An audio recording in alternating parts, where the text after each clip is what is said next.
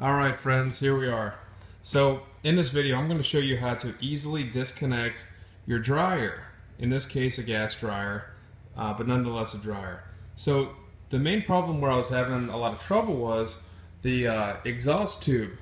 Now this dryer, it was pretty close to the wall like this washer.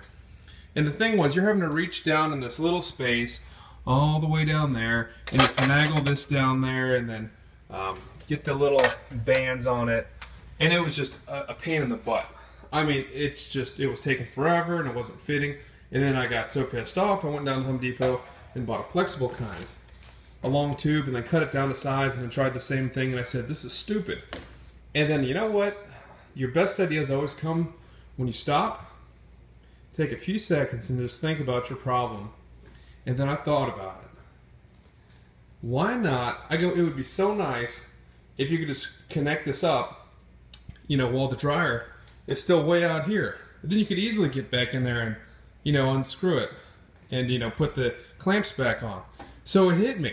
I go, well, I got the rest of the tube. You know, you cut off 1 foot, but you still got the other 20 feet or whatever.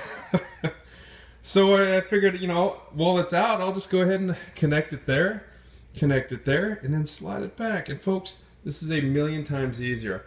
I hope this helps you a lot.